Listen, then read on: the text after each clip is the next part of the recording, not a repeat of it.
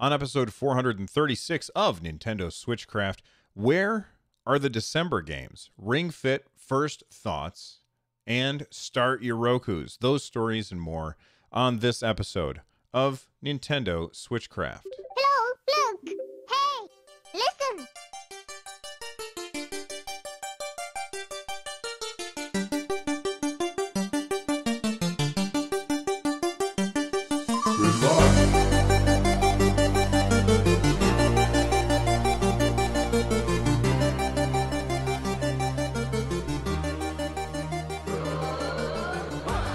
Hey everyone, welcome back to Nintendo Switchcraft. Is brought to you live every Monday, Wednesday, Friday, and Saturday. You can tune in live by joining us over at twitch.tv/runjumpstomp.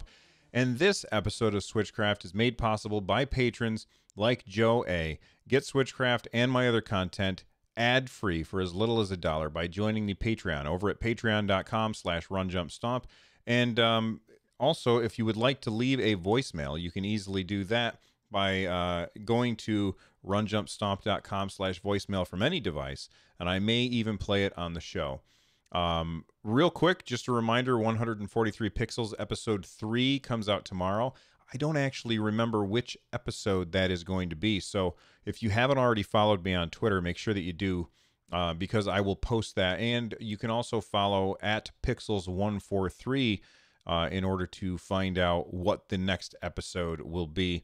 We've already talked about Skyrim, and now we've talked about Final Fantasy VIII.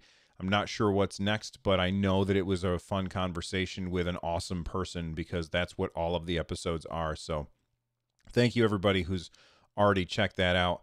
And one last thing, if you are interested in Google Stadia at all, tomorrow at 3 p.m. U.S. Eastern, if I get my invite in time, you will be able to watch me stream Destiny 2 on Google Stadia over at my StadiaCast YouTube channel, youtube.com/StadiaCast. I hope to see you over there.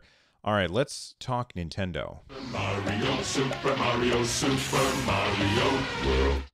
All right, let's talk Nintendo. I want to start by I was wondering, actually, we were having a conversation before the show started here in the live chat at twitch.tv/runjumpstomp, and somebody asked, what games are coming out in December? Are there any big releases in December, or is Nintendo hoping to kind of ride on the coattails of Luigi's Mansion 3 and Pokemon Sword and Shield for the rest of the year? And I kept thinking to myself, there's got to be something that's coming out in December. So I searched a couple of websites, and I finally settled on the one that was easiest to see the release dates for future games was Metacritic.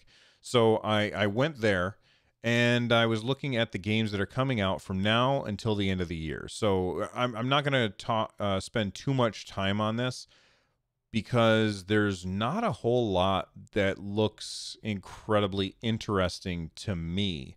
I will say this: November 19th, Munchkin Quacked Quest. First off, I don't like trying to say the name because it makes me sound like an idiot, although I don't usually need too much help in that department. But Munchkin is a fantastic tabletop card game that I absolutely adore, and I am interested in how this game stacks up against that experience. It's a really, really fun and hilarious experience to play that tabletop. I did not get a review copy, and I wonder how much it is. Actually, now that I'm thinking about it, I'm going to go to Nintendo's website and see how much Munchkin, it sounds like the beginning of a rhyme that you're trying to do. It's $21.24. It's on sale right now, down from $25. That's not much of a sale, but it's definitely something that I think I would like to check out. I did not request a review copy, so maybe I will look into trying to get my hands on one of those, because I'm a fan of the card game Munchkin. Gosh, there's a bunch of games coming out before the end of the year. Don't think that I'm going to spend that much time on all of them. So scrolling through, now Bubble Bobble for Friends is coming out November 19th, but that is only in Europe, I believe. and it's not coming to the North American release until next year. However, keep in mind that um, the Nintendo Switch is a region-free console. It's Nintendo's first home console that's region-free. So that means you can, if you have an account, load up like a European account and buy Bubble Bobble for friends through there. That one looks really good. Scrolling, and so I'm looking through the end of November, and I'm really seeing nothing huge. Maybe Civ 6 expansion. Maybe. I mean, not for me. I don't really care about that. But again, there's not a lot here that is jumping out at me. Now, if we go into December, in December, oh, well, actually, hold on here. Blaster Master Zero 2, Copen. I did not even know about this. What exactly is this? That sounds interesting. I'm a big fan of Blaster Master Zero. Those games that I've played on the Nintendo Switch have been fantastic. And I did not know that we were getting another one. So that's good to know, but there's no information on it. I will have to look up more information on that later. Neverwinter Nights Enhanced Edition. Now, if you are a fan of top-down CRPGs, you are going to like Neverwinter Nights a lot. I don't know if the controls will work great because that was originally a mouse and keyboard kind of game. I assume that they've got that problem solved and it's not going to be an issue for most people, but Neverwinter Nights Enhanced Edition, that comes out December 3rd. And then, I mean, for me, I don't really care about this, but Farming Simulator 2020, I guess that the Farming Simulator games have like huge followings, and people are going to be very excited to be able to play that on Nintendo Switch. And then we've got two games here, River Bond, which I already have. I can't really talk about it because it's under embargo right now, but I've already been playing that. I think that's going to be a pretty popular game. And then Shovel Knight King of Cards, I don't have to buy that because I'm already going to be getting that free as part of me having the Treasure Trove edition. So that's good. But then I look at the rest of December, and it's just empty. There's like nothing there. And it really surprises me. And we were talking about it, like I said, in Discord chat before, and somebody said, you know, it would be a really good idea if Nintendo would have taken Link's Awakening, which was a massive success for Nintendo. It's a wonderful game. Listen, if you've paid attention to my show for any length of time, you know that there's something that I do not do. I do not finish games. The next shiny thing comes along and distracts me. And I finished that game. I had so much fun playing Link's Awakening. That game is fantastic and awesome, and if you haven't picked it up yet, you absolutely should. But it came in the middle of September, and there was so much stuff to play in September that I think that Nintendo would have been better off putting that as a December release. In fact, when they first unveiled it, I had guessed that was going to be the December tentpole release. And for some reason, they brought it out in September in this really crowded area. It was completely crowded. There were so many games to play. And instead of moving Zelda out of the way, it just, you know, they sold it in September. And I bet you that many games in September, their sales were probably hurt by having Zelda right there in the middle of it. And if Nintendo had pushed that to be a December game instead, I feel like everything would have been a little bit more balanced out over the long run. And that's just how I feel about it, though. So let me know if there's any games that are coming out in December that you are looking forward to. And if you want to see the full list, you can go to my website, runjumpstomp.com. And once you're there, look for episode 436 of Nintendo Switchcraft so that you can find out more about it. All right, let's move on. If you're going to spend your time playing video games, why not play them on something that can also teach you about computing? Get a Commodore 64 or VIC-20. All right, I want to talk about Ring Fit Adventure. I had a minor surgery earlier this year, and it came out like Ring Fit Adventure came out the day after my minor surgery. So I was told not to use it. I had to wait and to do any kind of exercise for a couple of weeks. And once I started working out again, I was getting on my bike and, lifting my weights. And I kept looking at Ring Fit Adventure and I kept saying, I'm going to play it another day. I'm going to try it another day. I kept putting it off and putting it off. And I want to talk about the reason why I kept putting it off. The first reason that I kept putting it off is because the place where I would end up playing is in here. This is where I feel like I have the most room, and this really isn't a room that has a lot of room, but I feel like this is where the most room is, and I would be disrupting the rest of everybody else's day the least by doing it in here. So I wanted to play it in here, but what you might not know, you can't tell from looking at the screen here, is that this is up on the second floor. And playing Ring Fit Adventure, you're running in place, and running in place on the second floor, that kind of thing would, it might shake the house. And I definitely didn't want to shake the house or make a lot of noise. So I kept thinking, I don't know. Now, the game has a silent mode where instead of running in place, you just kind of squat in place kind of quickly. And now, I don't like the way that you do it. I wish that it was more kind of shuffling back and forth instead of just squatting up and down really quickly. And I'll talk about that in a little bit. But I kept thinking to myself, there's no way that the silent mode is going to give me as good of a workout as the running in place mode. So I kept putting it off because I was like, well, I want to get a good workout today. Plus, I've been watching the morning show on Apple TV, and I love that show. I think that show is fantastic. And it's, when I have the choice to hop on the bike and watch the morning show while I'm riding my bike, I would prefer to do that than trying to play Ring Fit Adventure. So a long story short, yesterday I decided to try Ring Fit Adventure. I got up, got ready to do my morning workout, and I walked in here, and it's been hanging up there on the wall, like basically hanging from one of my curtain rods up on the wall. And I saw it up there, and I was like, you know what, let me try that today instead. So I went downstairs, and I got the cartridge from my son.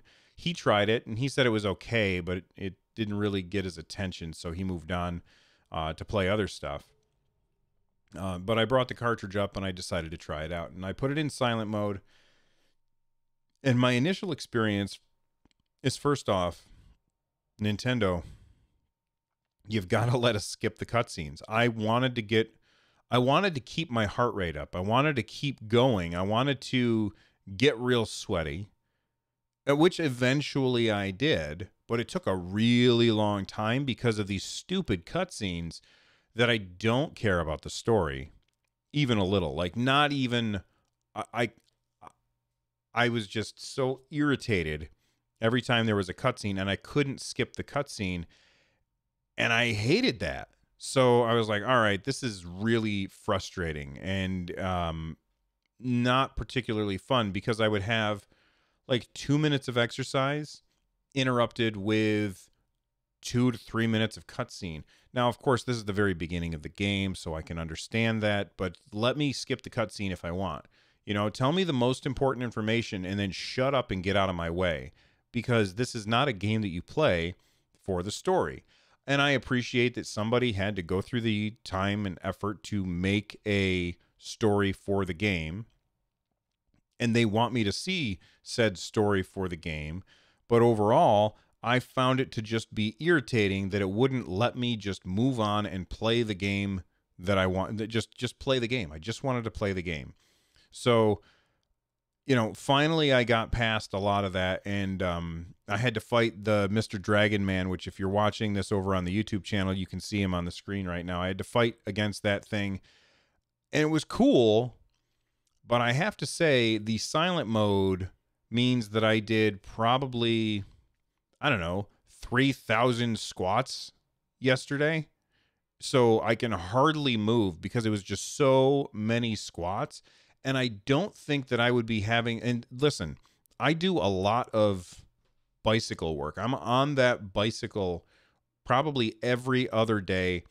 And if I'm really enjoying whatever it is that I'm watching, then maybe every day I'm on the bike because it gives me an excuse to throw my headphones on and watch something while I pedal away. So it's not like my legs are out of shape. My legs are in pretty good shape. Doing that many squats though, I was just like this morning I felt like I was going to die. Every time I would take a step down the stairs, I thought that my knee was just going to keep going forward and I was going to take a tumble because I did so many squats yesterday. In addition to squatting in place to do the silent mode running, you also have to do squats to attack. And then you also have to do chair, like this chair sit where you hold yourself in a chair position without a chair, of course, and like do a yoga pose, which is, it's good exercise.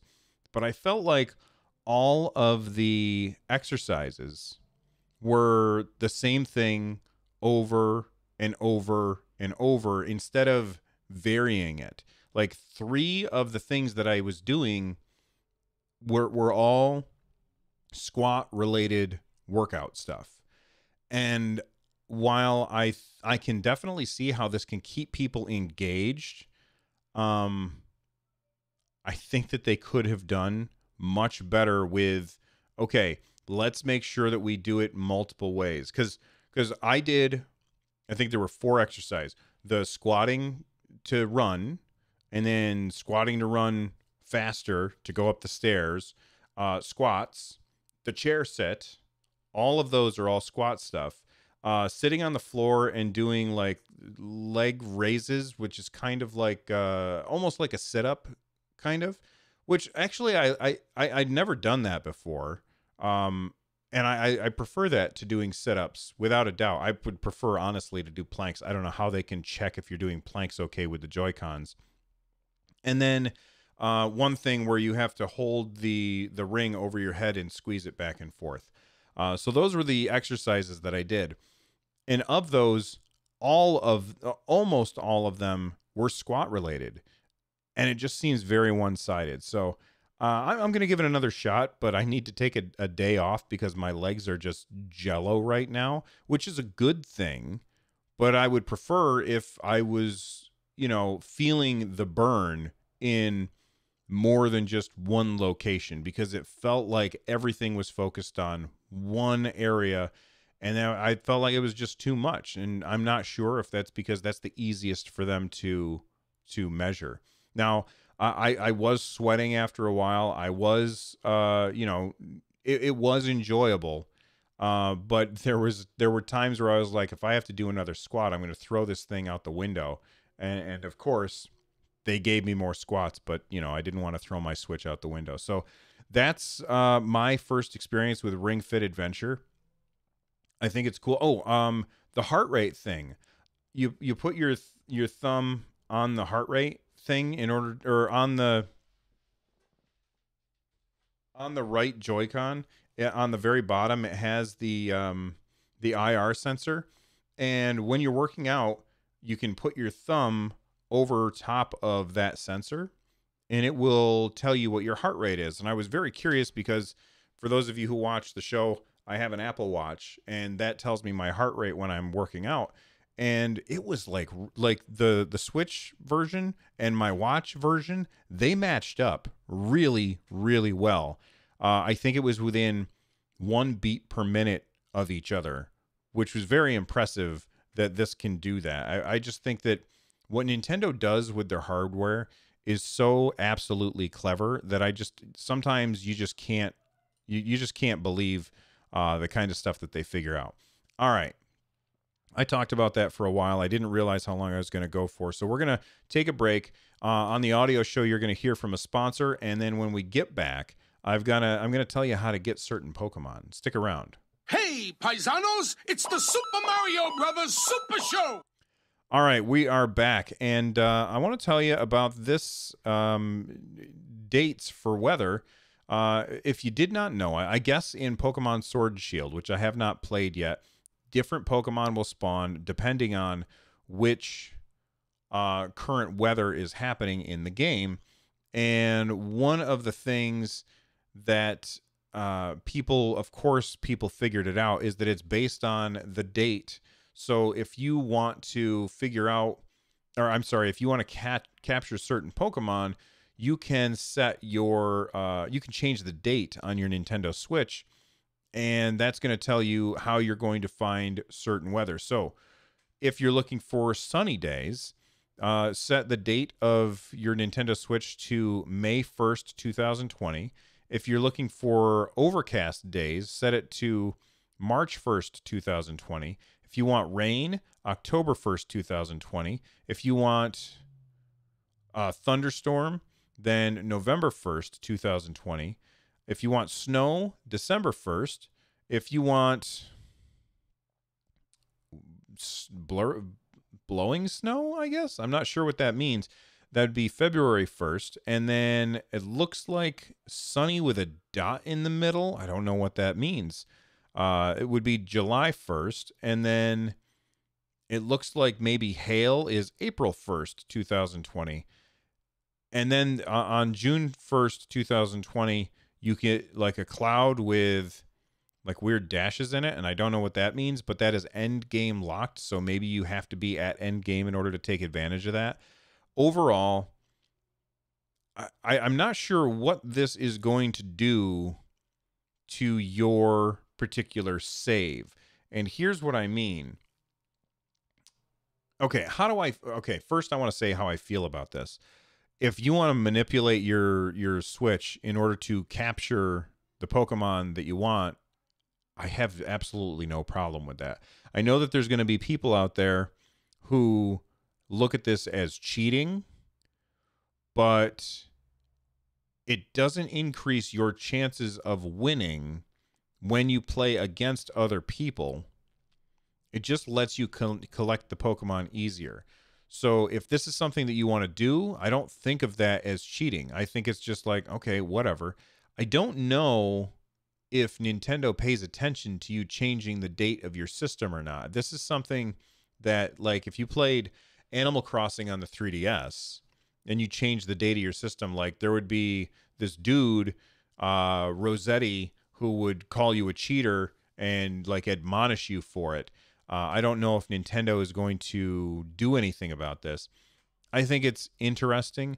I would have preferred that instead they just have the weather be randomized, with certain weather to be more likely to happen in certain parts of the year. But I don't know why they decided to go with certain days. I mean, I think that would be better. I don't think of this as cheating, and I'm curious how you all feel. If you're watching this on YouTube, you can let me know in the comment section down below, or you can get a hold of me on Twitter at RunJumpStomp. Make sure you use the hashtag Nintendo Switchcraft, because I get a lot of tweets about my other shows as well. But do you think this is cheating? If so, let me know. If not, let me know as well. All right, real quick, this was very interesting. There's some kind of interaction between Pokemon Sword and Shield and Roku devices. And basically what was happening is people would be playing Pokemon Sword and Shield, and it would cause their Roku device to get stuck in a boot state. It wouldn't be able to boot. And people were like, what in the hell is happening? Why is this happening? Well, it has since been resolved. This is posted over at Roku's website, support.roku.com. It says, we are aware of an issue when using Nintendo Switch and the latest Pokemon game impacting a limited number of Roku devices. We are rolling out a software update to resolve it, and impacted users can check for the updates by going to Settings, System, Software Update. If your Roku device is not currently stuck in a boot state, perform a software update by doing the following using the Roku remote. And they tell you how. After the software is installed and the device is restarted, you should have recovered normal functionality and the updated to these versions depending on your model number. If your device is currently stuck in a boot state, do the following before the steps above. Turn off your Nintendo Switch or place it into airplane mode and then restart the Roku. And then after that, you go back to the other things. So I don't understand why this is something that happens. It might be something to do with the Nintendo Switch is trying to broadcast to other nearby Switches, and it's being like the Roku is responding to that in some way, and then it's not like Nintendo has somehow, or Game Freak has somehow found a 0-day exploit with Roku devices. I think this is hilarious, but if I were trying to watch something and like my son was playing Pokemon and it kept rebooting my device, I would never have occurred to me that it has anything to do with the Nintendo Switch. That never would have occurred to me at all. So I don't know what I would have done, especially if I'm not somebody who pays attention to Nintendo news. I don't know how I would have found out about it. I would have just been furious and not been able to figure it out, and it would have just kept happening until Roku automatically updated. I'm at a loss as to how something like this happens, but hey, man, it's weird. And look, don't blame just Nintendo. It's also Roku. Clearly, both of them did something wrong because this kind of thing shouldn't happen. All right. I think that's going to be it for today. I had another thing that I wanted to talk about, but I don't want to make the episode too long. So thank you all for being here. If you want to join the Discord, you absolutely should. There's hundreds of people over there just waiting to talk to you about video games. Go join the Discord at runjumpstomp.com/Discord. You can also watch the show live at twitch.tv/runjumpstomp, and you can get a hold of me in the ways that I mentioned earlier. This show is part of the giant-sized Team Up Network. If you want to check out the other shows that are part of our network, you absolutely should by heading on over to gstu.net. And if you want to support the show, go to runjumpstomp.com/thank-you and listen. The music you're hearing right now is Corneria Star Fox remixed by Noteblock. It's awesome, and you're awesome, and I'll see you guys next time. Bye-bye.